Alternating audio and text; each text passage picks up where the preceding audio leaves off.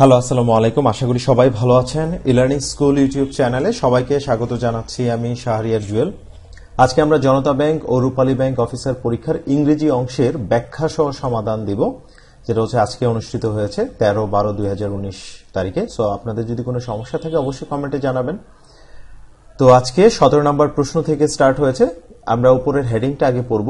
যে দেখেন, পরীক্ষার হলে প্রথম কাজটাই হচ্ছে এই যে 4-5টা প্রশ্ন স্টার্ট হওয়ার আগে যে এই যে হেডিংটা যেটা আছে, এই হেডিংটা অবশ্যই পড়তে হবে, ঠিক আছে?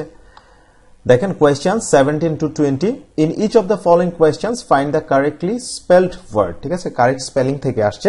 সো আমরা একটু দেখব, এটার কারেক্ট হওয়ার পাশাপাশি আমরা অর্থটাও একটু দেখব। দেখেন 17 নম্বর যেটা আছে ইকুয়ানিমিটি, অর্থাৎ এটা অ্যান্সারটা হচ্ছে খ নম্বর যে অপশনটা, এটা কারেক্ট। সো ইকুয়ানিমিটি কথার অর্থ হচ্ছে মনের সমতা বা মনের ধীরতা বা স্থিরতা, ঠিক আছে?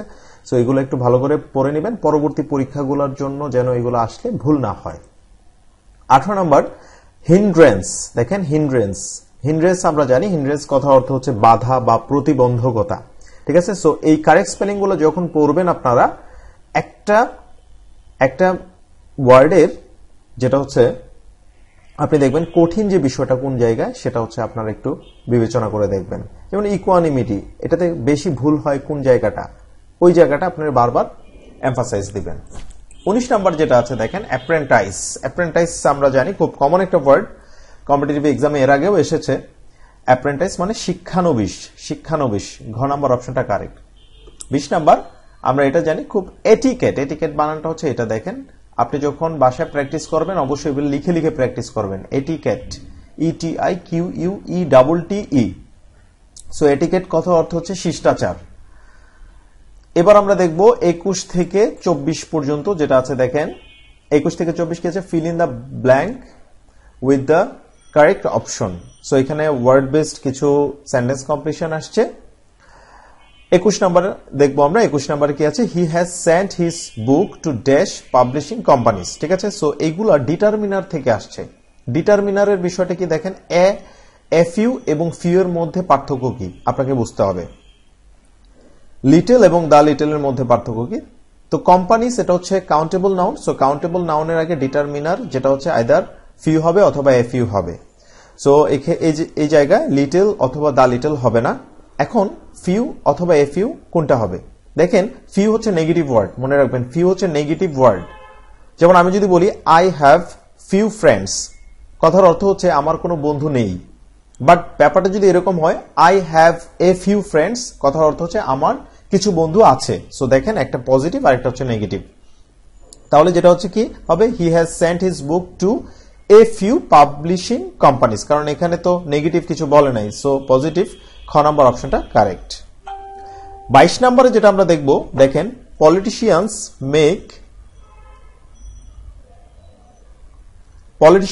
Make many promises but very dash of them are implemented. So এটার বাংলাটা হচ্ছে যে পলিটিশিয়ানরা প্রচুর অঙ্গীকার করে বাট তারা ইমপ্লিমেন্ট করে না, বাস্তবায়ন করতে পারে না। তাহলে কি তার মানে কি, এখানে একটা নেগেটিভ ওয়ার্ড বসবে। আর যাকে রেফার করেছে এই ডিটারমিনার, কাকে রেফার করেছে? প্রমিসেসকে। সো এই প্রমিসেস হচ্ছে কাউন্টেবল নাউন। সো কাউন্টেবল নাউনের ফেভারে আমরা অবশ্যই ফিউ অথবা এফইউ বসাবো। সো এখানে কি হবে, ফিউ হবে। তো few of them are implemented, তার মানে ইমপ্লিমেন্ট হয় না। 23 নম্বর দেখেন, ভোটিং টুক প্লেস পিসফুলি, এখানে হবে যেটা across most of the country, ঠিক আছে? সো তার মানে ভোটাভুটিটা ম্যাক্সিমাম কান্ট্রিতে খুব পিসফুলি হয়। এবার আমরা দেখব 24 নম্বর প্রশ্ন। 24 নম্বরে যেটা আছে, you dash look after your old and sick parents, অর্থাৎ তাহলে অট টু মানে হচ্ছে উচিত, ঠিক আছে? Modal auxiliary, ought to. 25 নম্বরে আমরা দেখব কি আছে, question 25 to 28, read the following sentences and select the option that কারেক্টস the underlined sections.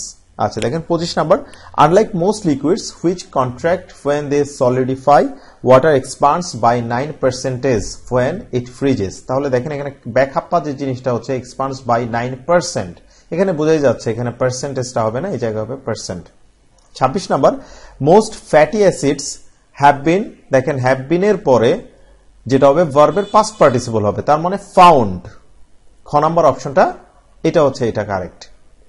27 number দেখেন vitamin K providing the necessary, দেখেন একটা সাবজেক্ট আছে ভার্ব লাগবে, সো এখানে ভিটামিন কে প্রোভাইডিং এটা কখনো হয় না, যেটা হবে vitamin K provides the necessary impetus for the synthesis of at least 2 proteins involved in blood clotting. এবার দেখব আমরা 28 নাম্বার প্রশ্ন। 28 নম্বরে যেটা আছে the amount of red meat needed to provision sufficient protein for maintaining good health is estimated at less than 4 ounces per day. এখানে দেখেন আমরা দেখতে পাচ্ছি টু এর পরে ভার্বের বেস ফর্ম হয় এখানে, বাট প্রভিশনটা তো নাউন, প্রভিশন নাউন, সো এটা হচ্ছে ইনকারেক্ট, সো খ নাম্বার অপশনটা এটা কারেক্ট। এবার আমরা দেখব কোয়েশ্চেন 29 থেকে 32 পর্যন্ত কি আছে, select the pair that best expresses A relationship similar to that expressed in the original pair. দেখেন এটা হচ্ছে অ্যানালজি থেকে আসছে, সো অ্যানালজির কনসেপ্টটা কি, আপনারা যারা নতুন আমার ভিডিওটা দেখছেন, তো অ্যানালজির কনসেপ্টটা আমরা জানি যে দুইটা ওয়ার্ডের, যেটা হচ্ছে দুইটা ওয়ার্ডের রিলেশনশিপটা আমাদের বুঝতে হবে, এই রিলেশনের উপরে বেসিস করে আমাদের বাকি যে অপশনগুলো আছে সেখান থেকে বেছে নিতে হবে সেম টাইপের রিলেশনশিপ। দেখেন অ্যানালজি কথার অর্থই হচ্ছে সম্পর্ক। অ্যালবাম ফটোগ্রাফস আমরা জানি অ্যালবামে কি ফটোগ্রাফস রাখা হয়,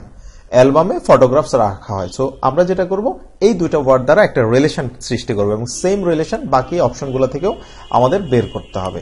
তাহলে দেখেন যে জিনিসটা আছে হেড ক্যাপ হেডে পরা হয়, bulb light, self books, pen পেপারে পেন লেখা হয়, দেখেন সেলফে কি বুক রাখা হয়, ঠিক তেমনি অ্যালবামে যেমন ফটোগ্রাফস রাখা হয় ঠিক তেমনি সেলফে বুকস রাখা হয়, এটা হচ্ছে অ্যান্সার। এবার আমরা দেখব 30 নম্বরে কি আছে, কন্ডাক্টর মানে কি, যে পরিচালক।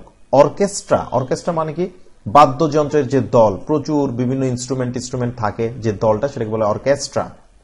তো এই অর্কেস্ট্রাকে যে পরিচালনা করে সেটা হচ্ছে কন্ডাক্টর, তো এটাও একটা পরিচালক। ঠিক তেমনই দেখেন খ নাম্বার যে অপশন, যেটা ক্রিউ স্কিপার, আমরা জানি কি নাবিক দল, ক্রু হচ্ছে নাবিক দল, এটা হচ্ছে স্কিপার মানে অধিনায়ক, অর্থাৎ নাবিক দলকে পরিচালনা করে কে, স্কিপার। ঠিক তেমনি অর্কেস্ট্রাকে পরিচালনা করে কন্ডাক্টর, খ নম্বর অপশনটা কারেক্ট।